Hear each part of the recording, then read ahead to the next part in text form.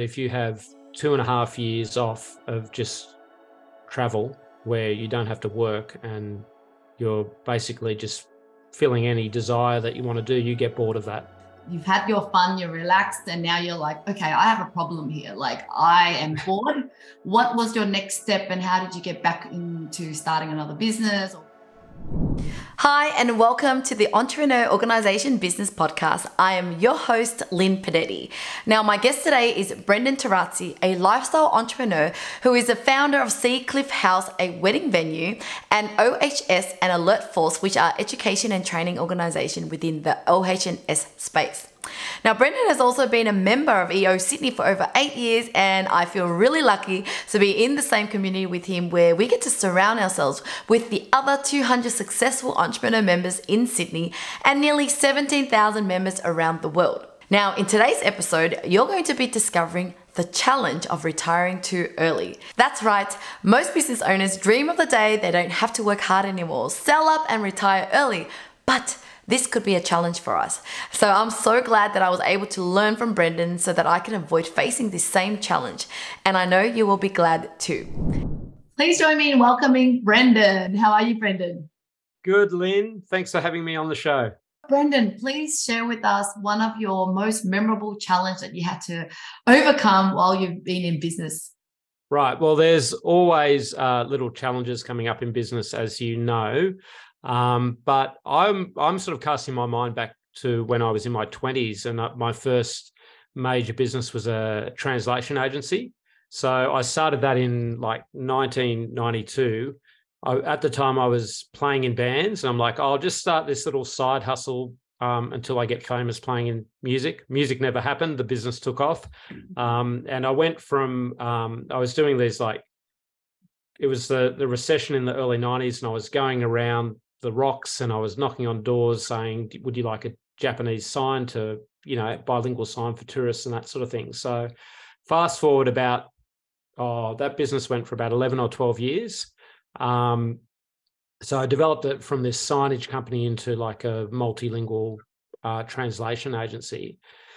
But I didn't know how to delegate at that point in my 20s. I did everything myself. So it was like the classic kind of entrepreneur where you're like pulling all-nighters. It was very deadline driven as well. And I kind of basically by the time I was in my late 20s, I was like so stressed out that like I had dermatitis on my face and like just pushed it way too hard. And I was making a lot of money, but the stress of the whole thing led me to burnout.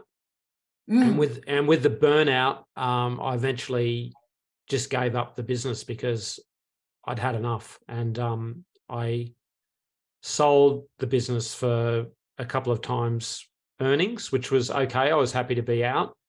But the challenge that I wanted to share with you is that, so I would have been in my early 30s when I sold, and my wife and I had just got married, and we went out on this fabulous adventure for 2.5 years, traveling around through Asia and over to South America and India. But the challenge was when I came back, I was probably about 33, 34, and I went, far out. I've got to start again. I'm like way too young to retire. And the challenge was getting going again. So that took quite a few years to, because I remember coming back and like all my friends, I felt like their careers had advanced, whereas I'd just been stagnant, traveling, having fun. And then I felt this kind of challenge to start a new business and start again from scratch. Wow, I never really thought about that, because a lot of our dreams as an entrepreneur is to kind of retire and just relax and never have to worry about business again once you kind of, hit that sell the business. But we never really would know. I've never sold a business at all and sit around to know the next challenge would be to feel idle. So what was causing that feeling? Like, what were you thinking before you retire? And then what really happened during the period that you kind of, retired? So I would argue that if you have 2.5 years off of just travel where you don't have to work and you're basically just feeling any desire that you want to do, you get bored of that. you actually do get bored of it because it's kind of extreme in another way. So like I described in the translation agency, when I was like super stressed and I got to burnout, that's one end. And then I kind of went to the other extreme where I'm like doing nothing and I'm get to the point where I'm twiddling my thumbs going, oh, I'm actually a bit bored now. What do I do next? And then I didn't truly appreciate how hard it was to build up a successful business until I'd let it go. And so that was the challenge then, to go, okay, I'm at a zero start as far as the business goes, and what am I going to do? Okay. So what did you do? So, I mean, like you've had your fun, you're relaxed, and now you're like, okay, I have a problem here. Like I am bored. What was your next step, and how did you get back into starting another business or getting that motivation and even just maybe you've lost some knowledge? How did you get all that back? Yeah, so it was a bit of trial and error. So like we spent a couple of years doing, we started a couple of fashion labels. So that was like some ideas that we saw overseas, and we went, hey, we could actually do this. So we were doing, we did a men's label, which wasn't so successful, but we did a women's label called Betty and John that we used to sell at Paddington Markets and Bondi, and that really took off as far as, it was great pocket money. Some weeks we were taking $4 or $5 grand at the markets, but it wasn't really a business that we like.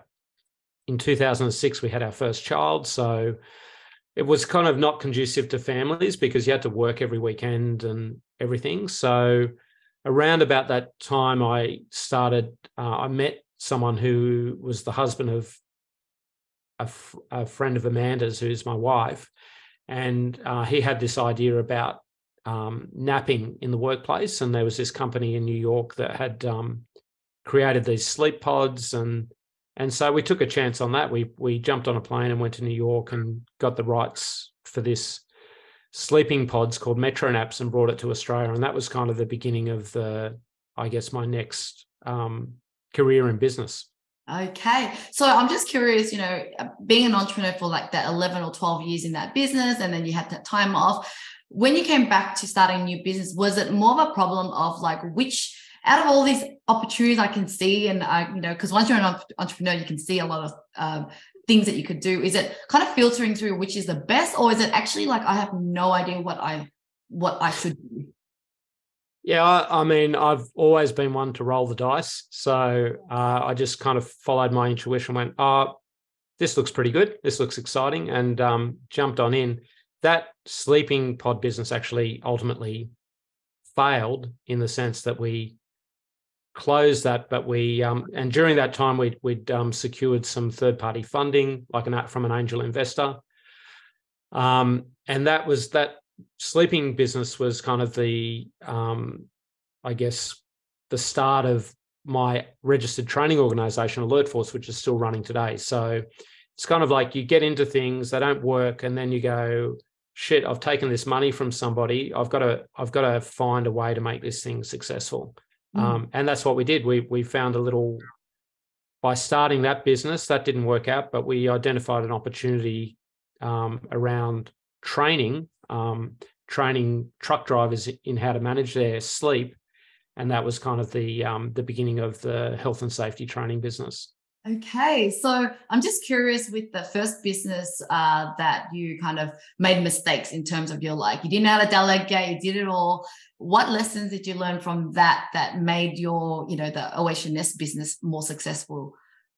Well, I guess I learned to hire staff, so that helped. I had a business partner in the beginning of that business, which didn't work out, so we split. But again, there's always a silver lining, right? Like you have these challenges, and then you can either go, when things don't go your way, you can either go, oh shit, it's all over, or you can go, what's the silver lining in this, and make the most of that opportunity. So that early partnership breakup turned into me becoming the majority shareholder in that new company, and the angel investor stopped being my angel investor and it became my business partner.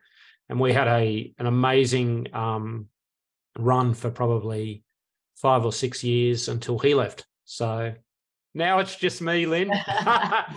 Awesome.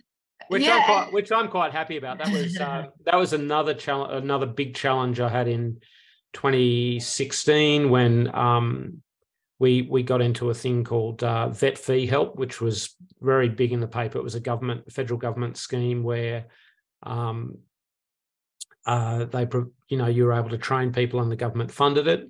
And then the legislation changed. They halfway through being advanced all this money, and we'd tried to expand to capitalise, and it didn't work out for us. So we had to put that business into voluntary administration. And then we came out in 2017 with a thing called a DOCA arrangement, which basically allows you to trade on.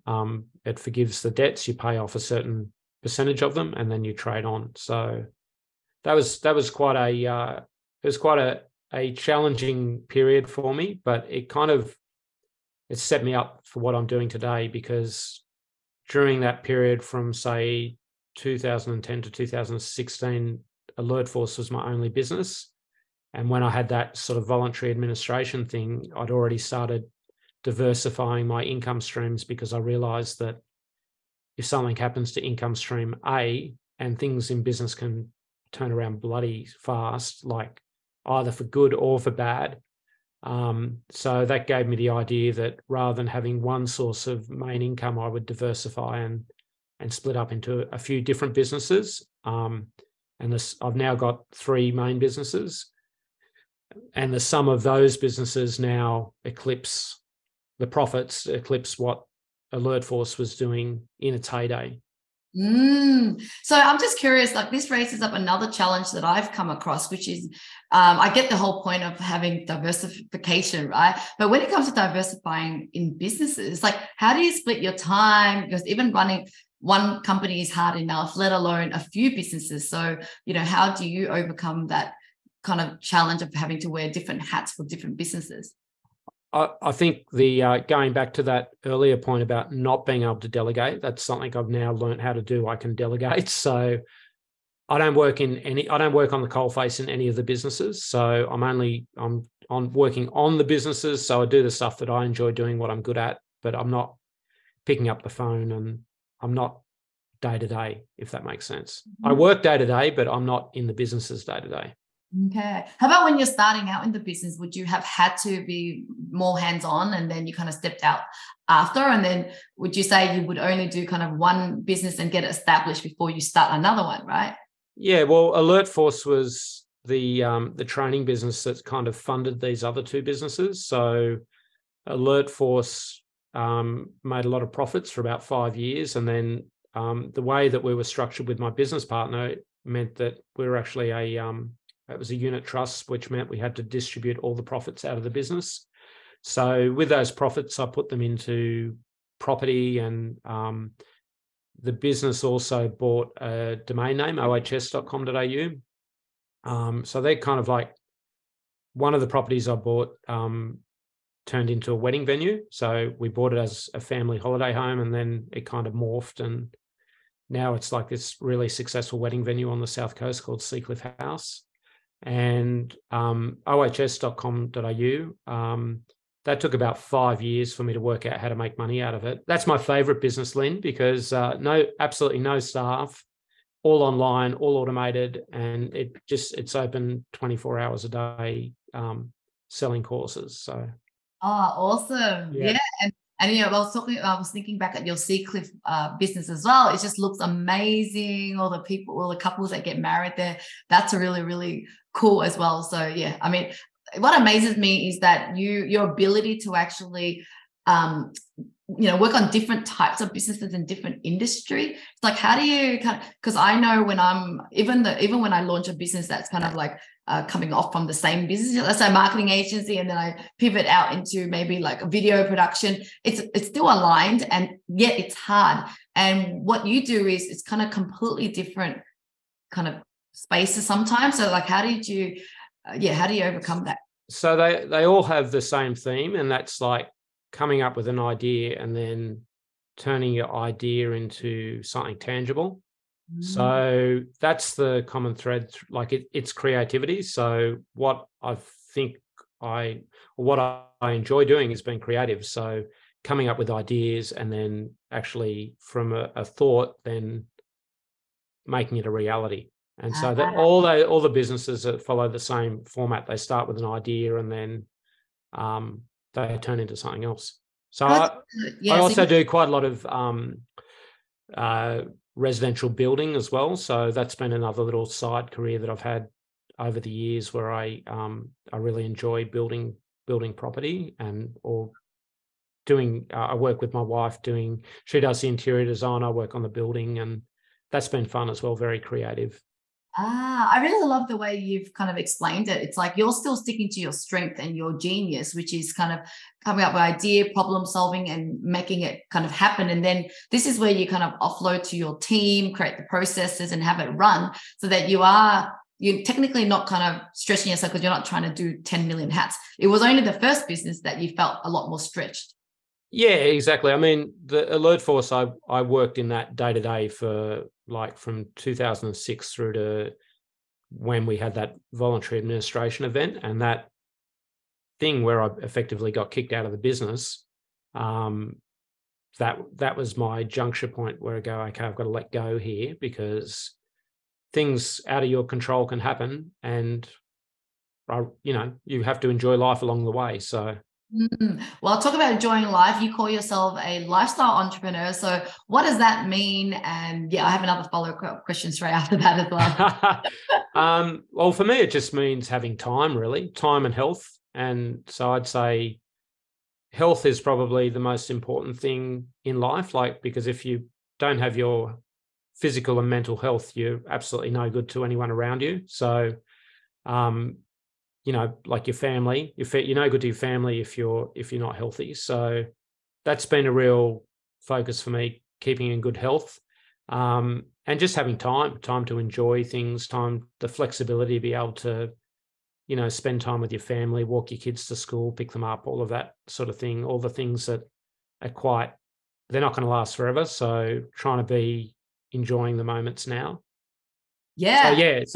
So to answer your question, lifestyle entrepreneur to me is having the businesses work for me, not me working for the businesses. Because when, you see a lot of entrepreneurs wanting to expand their businesses and grow and grow and grow, but for me, that wouldn't work, because the cost of that is time or health or family. And they're the things that are most important to me. Yeah, and I can so relate to that, and I feel you. I've never wanted to kind of be a slave to the business. And what I'm hearing here is this story of you going from one extreme where you burnt yourself out. And you know what? It's such a great reminder, because a lot of entrepreneurs think, you know what, I'm going to work my ass off until I build it so much and I'm going to sell, and then I can just sit and relax.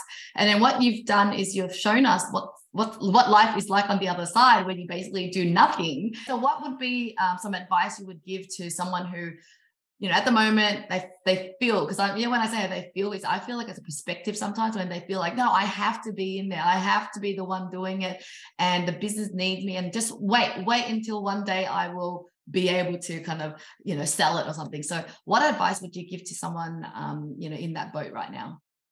Well, I think the first thing is you've got to identify what you're good at and what you're not good at.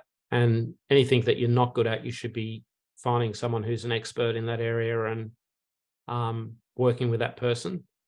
The next thing I would say is that, I'm really big about working with people that you respect, because if you don't have that level of respect for people that you're delegating to, it's not going to be a viable long-term relationship. So all the people that I've worked with that we've had past successes with, I always go back to, because there's an energy where you get them and they get you, and you work well together as a team. And then the other thing is try and introduce automation into your business wherever you can. So I use Zapier. Mm-hmm. I love that too. I mean, I don't, my team does. Yeah. And that, I think each week it automates 1,400 tasks, 1,500 tasks in the three businesses. So I'm like, God, thank God I don't have to do that. You would go crazy, wouldn't you? Mm. And it also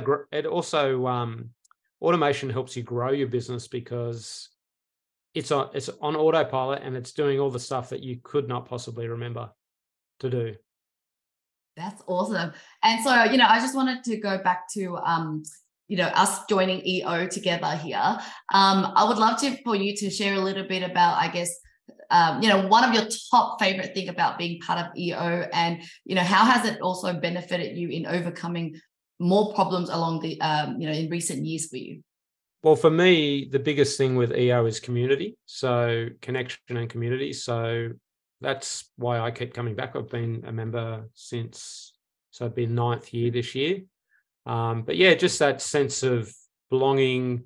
You've got a lot of individuals that are in, we're all a bit quirky in our own way. So, and I think a lot of EO members get each other, so understanding the challenges, all the stereotypical stuff, like it's, it can be pretty lonely at the top. And I remember before I joined EO, I felt a bit, particularly in that first business when I had the translation agency in my 20s, I felt quite isolated because I didn't have a community of people around me that were in a similar situation. All my mates just worked for other people, and I was one of the only people that had my own business, and I was working long hours. So yeah, it was a bit isolating. Whereas since I've joined EO, I just feel, I feel connected, so it's that, having a community, it really does make you happy. Yeah, I love it. Yeah, I've just joined, 8 months ago, and I'm really, really enjoying it as well. So, I'm just curious now, just to wrap things up. It's like, I know that we've learned a lesson here that don't retire too young, right? We need to kind of build a business and have something to do. But when will you retire? Like, have you got a number in mind where you're like, I'm ready to accept not doing anything and actually just relax? No, I don't know if I ever will, to be honest. Like, I've been going through this over the summer holidays about, if I sold my health and safety businesses, what that would look like, what the number would mean. And I'm not actually quite sure, because it's very hard to, like, you get a pot of cash, but you're never going to be able to replace the returns that, I get off the businesses. So I don't know. We'll just wait and see what happens. Like, that's pretty much been all the businesses I've started have kind of they've never really been this grand scheme or strategy. They've just kind of landed, they've just happened. Mm-hmm. And so I'm open to, potentially I am open to selling if the health and safety businesses, if someone made a ridiculous offer, but equally I'm happy to keep going. And my kids are still young. So like my youngest is 9. So again, what do you do for the next 10 years? I don't know. I think I'd be at a bit of a loose end. Yeah. And it's not like I'm stressed or, you know what I mean? Like the businesses are working for me, not me working for them. So pretty good lifestyle. I don't know if I want to give that. It's just a way of living. And I really love the approach where I feel like you're kind of intuitive, feeling how you're feeling. If it feels right, you keep going. If it doesn't feel right, you kind of pivot. And so I love that. Sometimes entrepreneurs, we think we need to have a 10-year plan, and we stick to a business plan, and kind of nothing kind of goes to plan anyway. And so I like that you are adaptable to your life circumstances. What I am committed to, Lynn, is to sort of optimizing the businesses, all of the businesses to their greatest potential. And then when you're in that position, you've got options, right? So if they're all running smoothly and making lots of money, and you can either sell or keep them, but either or is good. Well, thank you so much, Brendan. And I usually like to also leave kind of like the one last inspirational thing at the end, which is I always like to ask people, like, what do you want the world to remember Brendan for? You've sprung this on me, Lynn. I think as someone that just went for it, like reached their full potential, and there wasn't anything that they wanted to do that they didn't go for it. Love it. Well, you definitely have shown it in the story. Well, if you want to contact or connect with Brendan, we've got all of his details in the description below on our YouTube channel. And of course, Brendan Torazzi is all over LinkedIn, etc., so you can connect with him. So thank you so much for your time today, Brendan. Thanks, Lynn. That was great. It's fun.